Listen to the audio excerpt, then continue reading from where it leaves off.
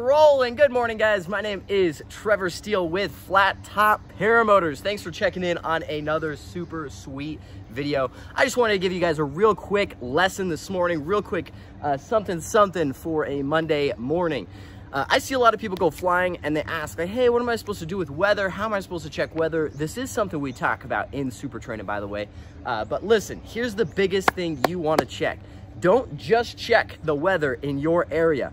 I'm not just gonna pull up windy right here and check what the weather's gonna look like. Man, I wanna know what it is 100 miles that way and 100 miles that way and 100 miles that way and that way. I wanna know what the weather is everywhere around me. Because let's say there's a giant storm on the other side of that mountain range over there that I don't know about, that's moving this way at 50 miles an hour and it's 100 miles away. Well, in 2 hours, it's gonna be to me. And if I'm up in the air and a giant 50-mile-an-hour gust front hits, I mean, that's gnarly, dude. That's gnarly. Isn't that right, Mike? That is right. Yeah, man. You don't want to be caught in one of those. So you have to check the weather around you in a big old circle. You want to know what everything around you looks like. And I get it, man. I'm guilty of going flying without checking weather. It's one thing us pilots can do before we go fly to increase our safety. It's all about risk management with aviation, man. There's risk, an inherent level of risk, and everything you do can increase your risk. It's about bringing that risk down as low as possible, and checking weather is that. So what do I mean?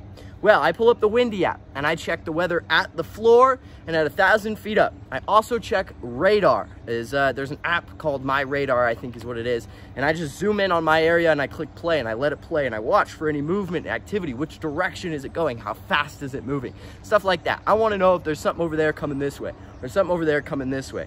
That's what I'm looking for. Plus, I'm looking for wind. You know, let's say there's no wind here, but there's 25 miles an hour, 1,000 feet up.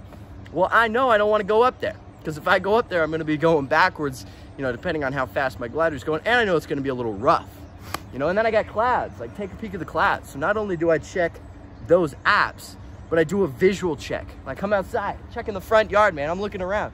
What are the clouds looking like? You know, this is a little black. This is a little brown. This isn't too pretty. I don't love that. But over here, you got some wind-blown clouds all the way over there. Wind-blown clouds up there. That's telling me that up high, it's going to be windier than down here.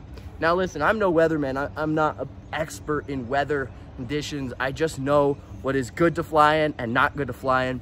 I'd fly today down low. And if it was any bumpy, I'd probably land, but checking the flag over there and feeling the wind out here, it's pretty calm. I've watched this cloud. It's not really moving. Although wind blown, it's still in kind of the same spot.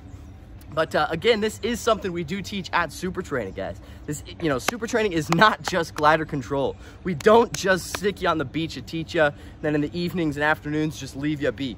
We literally have a structure, a core structure curriculum that we follow. Day 1, 2, 3, 4, 5, 6, 7, 8, 9, 10. Everything is laid out and we follow it to a T. We talk about everything, man. We talk about this weather. We talk about equipment. We talk about maintenance. We show you how to change spark plugs and air boxes and all of the things that you want to know as you're getting into this sport. We do show you and we follow this structure, and we've really worked hard in the last 3 months and making this structure as good as possible so that when you come through the class, you feel like you got everything. Plus, not only are we going to teach you at the class, but our goal is to make sure you retain and keep as much of that information as possible. So we send you home with things. We send you home with 11 hours of ground school for you to listen to at your convenience and continue to refine your skill set and your knowledge, because it's more than just a skill set. You got to have the knowledge. You got to know what it is that's going on. You got to know what you're looking at, in addition to flying the glider, which is obviously the biggest thing we do at Super Training. I mean, the thing that makes us so unique at Super Training is our focus on glider control.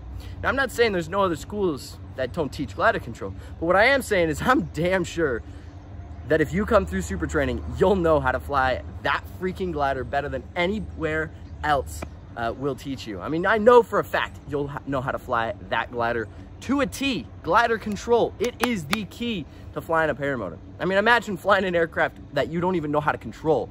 It doesn't make sense to us, which is why we focus so much time and energy at Super Training on glider control. It's the reason we go down to Corpus Christi, Texas. But anyways, enough of my rambling. We've got a class coming up April 1st to the 12th. We've already got a couple guys signed up. After that, we've got June, September, November. We only take 12 students a class, so don't miss your chance. Call us right now, 800-707-2525, and speak with a real person. Ask questions. You'll be talking to me. Ask me questions about gear, equipment, weather, anything and everything that you got.